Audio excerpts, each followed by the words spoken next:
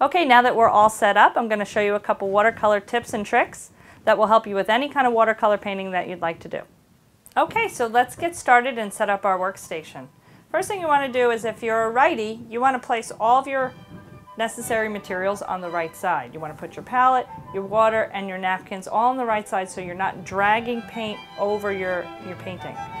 Next thing you want to do is to take the paint from the tubes out and put them into the wells. I like to skip a space if I have enough room for it. I like to leave one in between.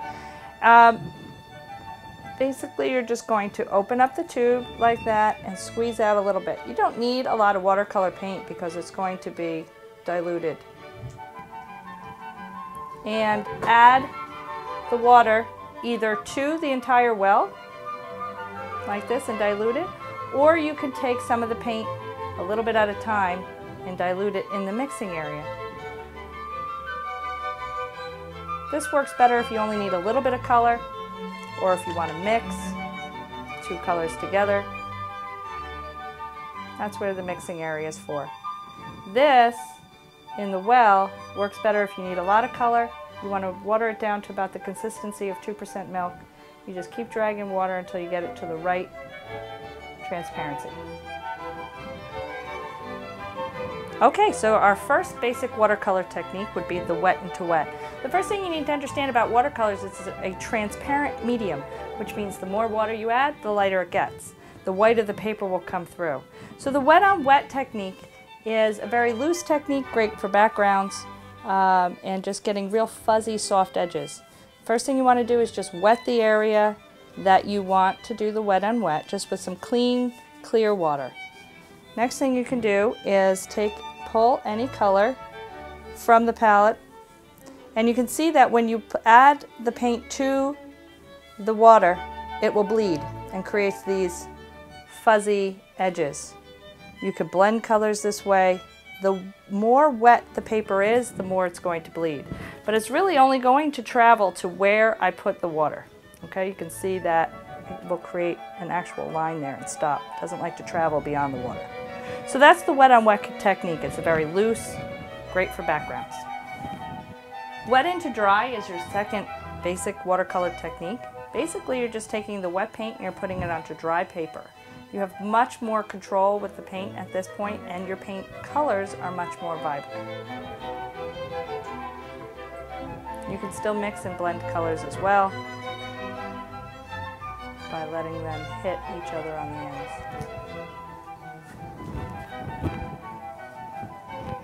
Okay, so the next technique is dry brushing. This is a really good way to get some interesting texture in your painting.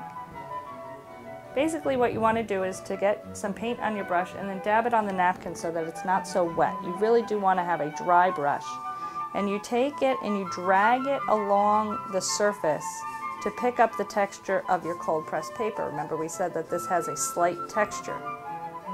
If you had rough paper, you would be able to get more of a texture created. A lot of people use this in landscape paintings in order to get the water reflections.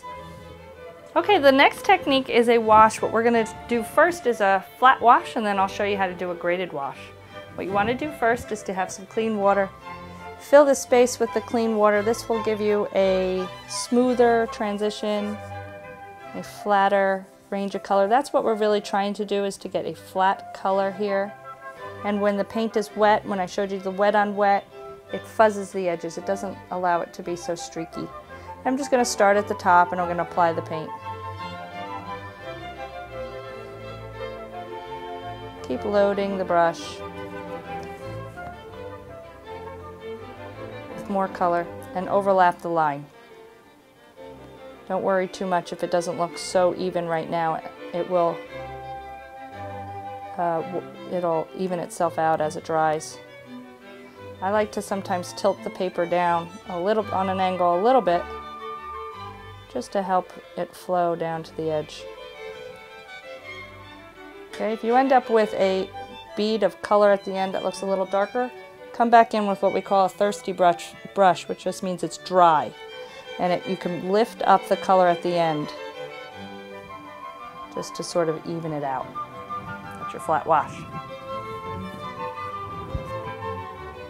Okay, the next technique is a graded wash. You'll use this a lot if you're doing landscapes or portraits.